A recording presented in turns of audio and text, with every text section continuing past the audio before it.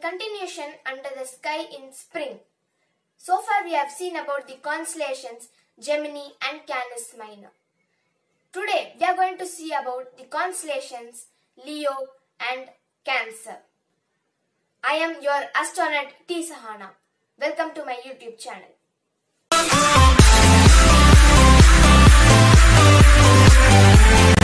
By the first week of March, we can see one of the most conspicuous constellation called Leo.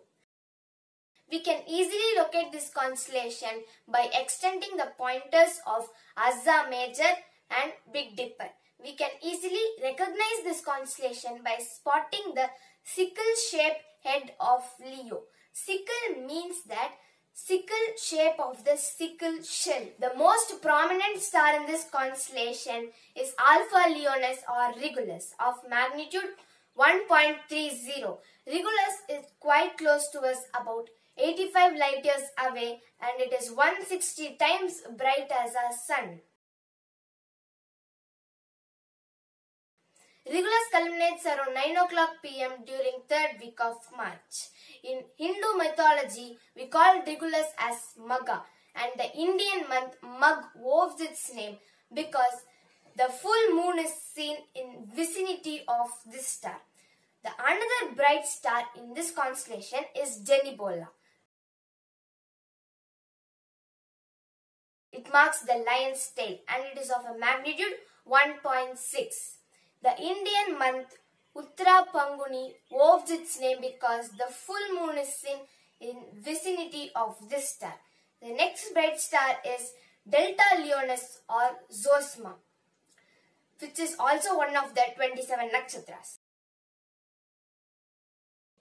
From most part of India, Leo is seen overhead at culmination.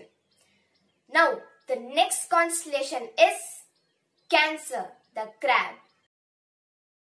Between the constellation of Leo and Gemini lies the zodiacal constellation called Cancer, the crab. This constellation is the faintest of all zodiacal constellations, and it is rather significant as it contains no star brighter than magnitude 4. The only interesting object in this constellation is a star cluster Praesepe or Beehive, one of the 27 nakshatras.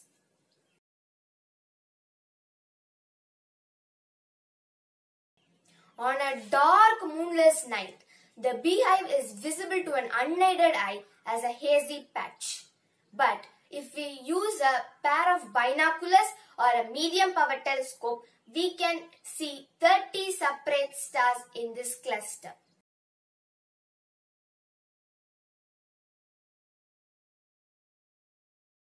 In India, the star Alpha Cancri of magnitude 4.3 is identified with Aslesa, one of the 27 nakshatras.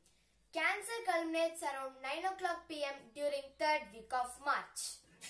In this lockdown time, if you can see these constellations on a dark, clear, dust-free sky, please post that in your comments. Until then, stay tuned with me, yours astronaut T. Sahana. Thank you.